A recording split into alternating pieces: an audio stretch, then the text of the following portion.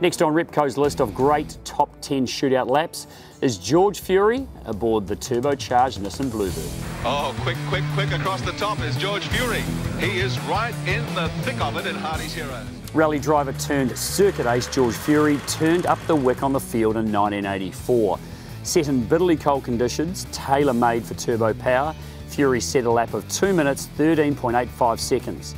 The lap will stand as the all-time fastest by a touring car on the original circuit with the full-length Conrod Straight. It was also the first time a Japanese car had taken pole position at the Bathurst 1000 and the first time for a turbocharged car.